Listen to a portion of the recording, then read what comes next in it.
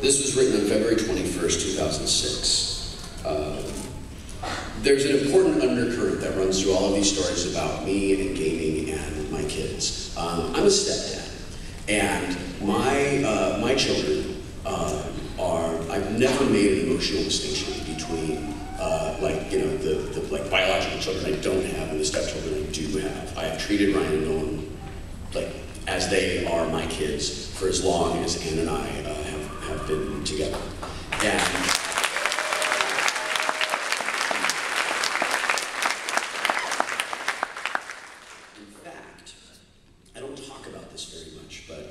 last February, Ryan came home from college, and I'd gotten this thing from ThinkGeek. ThinkGeek sells this, right?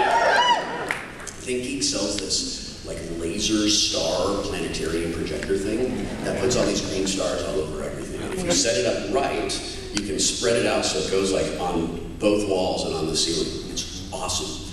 So I was just like, I turned that on and I was just like laying down on the floor in the living room watching it. And Ryan came in to the living room and he laid down next to me. And we were looking up at these fake stars. And Ryan said, so I've been thinking. And I said, well, good for you. I hear that's what you do in college. We have a don't ask, don't tell policy about what actually goes on. And he said, I've been thinking. You've been a really great father to me my whole life, and I was wondering if you would want to adopt me. Yeah. It remains the single greatest moment in my life. And you know how, for those of you who are married, you spend a lot of time thinking about how you're going to ask your hopeful future mate to marry you.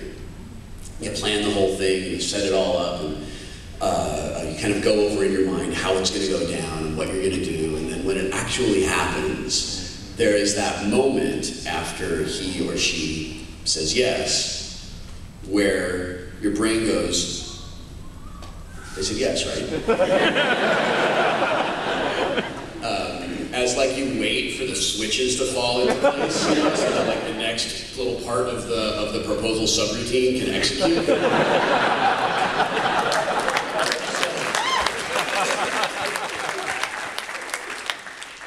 So there was this moment where we lay there on the floor watching these like wonderful fake little shooting stars go across my ceiling, where I just thought, like, I've waited forever for this. Like, I've wanted to adopt them since they were, you know, little. And I said, yeah, of course, I would love to do that. Let's go right now. It took a long time. It was a really long process. The state of California makes adult adoptions really difficult, unnecessarily difficult. Somebody must be getting, you know, there must be a bureaucracy in place that needs to be supported or something. But we eventually did it. And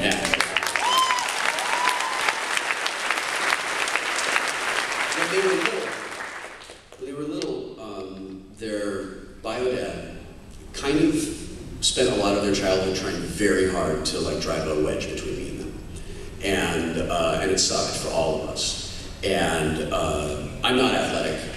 I'm exceptionally uncoordinated. Dexterity is my dump stat. Constitution. That's a good right. So rather than try to, like, you know, get into this stupid pissing match with their biological father about like playing sports, I just introduced them to gaming because it was what I loved, it was what I liked to do, and it really formed. It's one of the load-bearing pillars in our relationship, the relationship between me and the kids. I said in my PAX East keynote that gaming is the foundation of and the mortar which holds together the most important friendships of my life. And it also helped build the most important relationship in my life, which is my relationship with my kids. So when I look back at these old stories that I have a lot of stories about gaming with the kids from when they were in middle school and high school. I get a little verklempt when I read them because I remember just sort of how difficult it was for all of us back at that time. Just trying to be a family, with constantly having an outside force just kind of going, you can't be a family because I said so, crash, crash, crash, and that I was able to sort of create these worlds in games where nothing else mattered was really important to me. So when I talk about games being important to me, I think I mean it more than I am able to communicate. So this story is from 2006, when they were both, when Ryan was in high school and Nolan was in junior high school. And 4th edition hadn't come out yet. I was playing a little bit of 3rd edition with some of my friends. I was still, I think that my friends and I had started a 3rd edition game probably like 3 months before. We were still trying to resolve the grappling from our first combat. And I was questioning whether improved initiative was actually a good feat to have taken. I had talked to them a lot, talked to the kids a lot about how I wanted to like play D&D with them. And it came up all the time. But it was one of those things that became so important to me, like give them a good D&D experience, that I sort of settled into the safety of not trying, because I was afraid that I would play and I would be a bad DM. I kind of had a reputation when I was younger for scoring a lot of TPKs. It's not my fault you're all magic users with 4 hit points. Check for traps. I gave you all 10-foot poles. What do you think they're for? If you get down that 15-foot corridor in less than an hour, you're doing it wrong.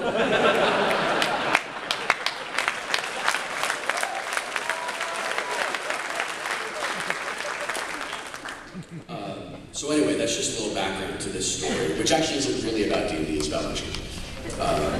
But anyway, so late in the afternoon, while I stood in front of the refrigerator and tried to talk myself into preparing dinner rather than ordering a pizza, because my wife was gone. I first inexplicably left that out of the introductory paragraph of this story. Like I said, these chapbooks, very ghetto, very lo-fi. Very not copy edited. The kids walked into the kitchen together. Hey, Will, Ryan said, can we play D&D?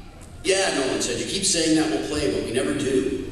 Guys, I said, I haven't had time to get together an adventure. Their shoulders slumped.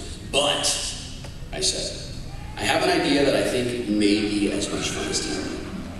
I closed the refrigerator door and went to the phone door. Go to my big trunk of games and bring out a game called Munchkin.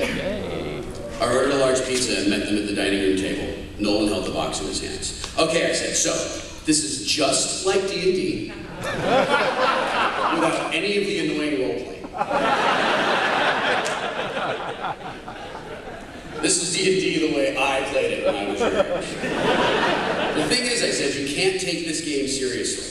At all. Even a little bit. The whole point in Munchkin is to screw with each other and come up with really lame ways to beat each other up. Oh, I'm gonna like this, Ryan said. I walked them through the rules and we started our first game. I desperately hoped that they would grok the game and wondered if they'd get into the spirit of Munchkin. A few hands in, when I was to about level 4 or 5, I used up a few cards to defeat a level 10 floating nose.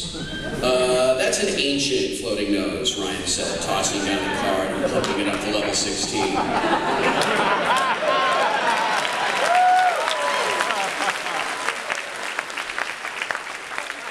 Okay, good. So, Ryan gets Munchkin. I played most of my remaining cards, and I said, okay, I defeat the floating nose. Ah, you sure did, Nolan said. Oh, but guess what? He drew a card from his hand and slammed it down on the table. It has a mate. Sorry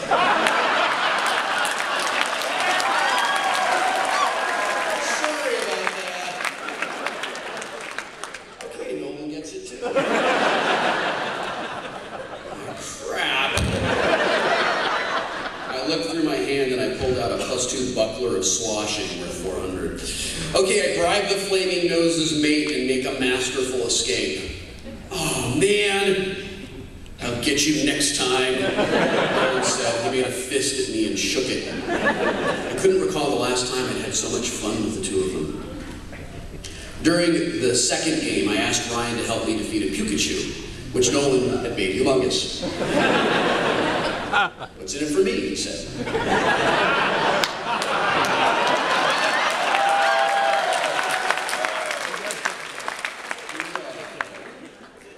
How about I let you take half the treasure, and I give you this +2 singing and dancing sword?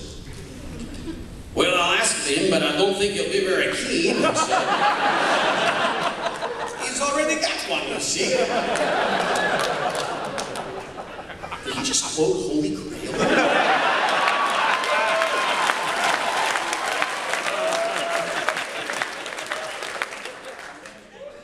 He snickered into his hand. I told him we already got it.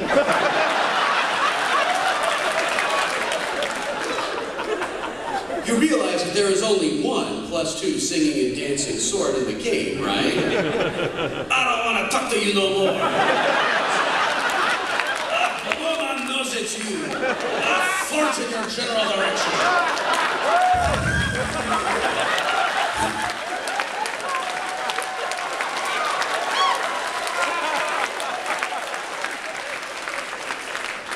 I looked across the table at Nolan.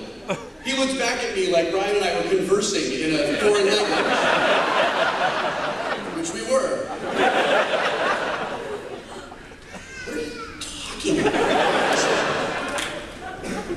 Oh my God, Nolan, it's from Monty Python and the Holy Grail, Ryan said. It is the funniest movie ever. He turned to me. Sorry, you're on your own.